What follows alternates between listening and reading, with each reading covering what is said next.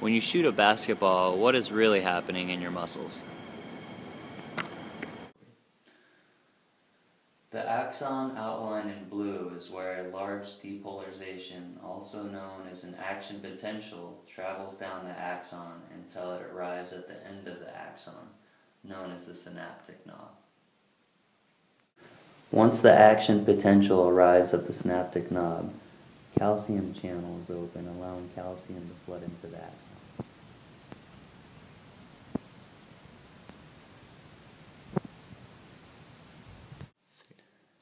After calcium enters the axon, it makes its way down and forces acetylcholine to the end of the synaptic bulb. From there, the acetylcholine fuses with the cell membrane and is released into the synaptic cleft through exocytosis.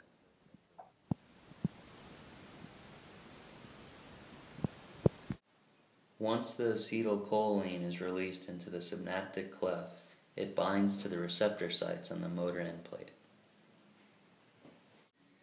After acetylcholine attaches to the receptors on the motor end plate, sodium-potassium channels are opened, allowing the sodium to flood into the sarcolemma.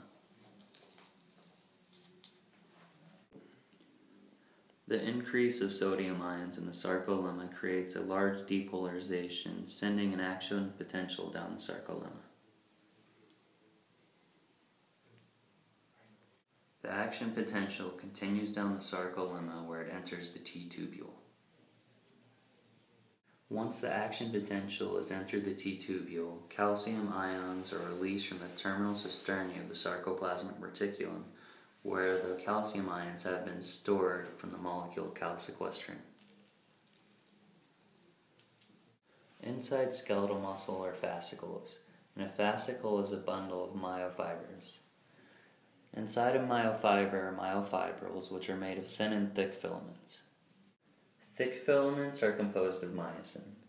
Thin filaments are composed of actin, which contain the active site, tropomyosin, which cover the active site, and troponin, which pull the tropomyosin off of the active site so the myosin head can attach to the actin.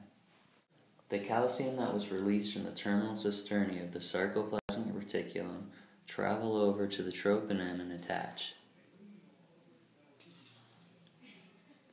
Once the calcium is attached to the troponin, tropomyosin gets pulled off of the actin, exposing the active site. The myosin head in its low energy state is releasing ADP. When the actin has the active site exposed, the myosin head jumps over to the actin, forming a cross bridge. When the myosin forms the cross bridge, it creates sliding between the thick and thin filaments. After each sliding motion, ATP, which is largely produced in the mitochondria, unbinds the myosin head from the actin, where the myosin re-enters its low energy state. The process repeats itself until the muscle contraction is complete.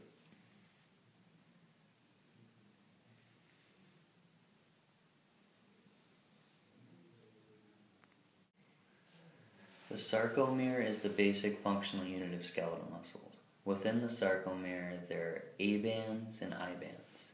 The A bands are around the edge, and those are composed of thick filaments. The I bands are in the center, and they are composed of thin filaments. Here's a closer view of when thin and thick filaments slide and muscles contract. The acetylcholine pop off of the receptors and are broken down by acetylcholine esterase so they can go back into the axon.